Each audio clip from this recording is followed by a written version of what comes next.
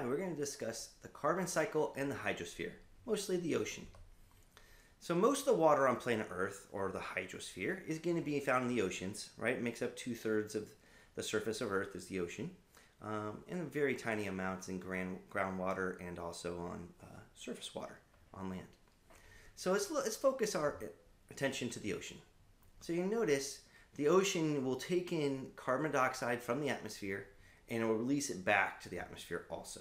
All right, and that's a constant going back and forth.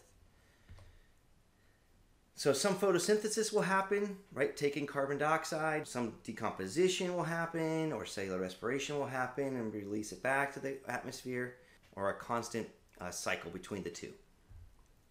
Some of the carbon atoms will actually sink down and become part of the ocean floor.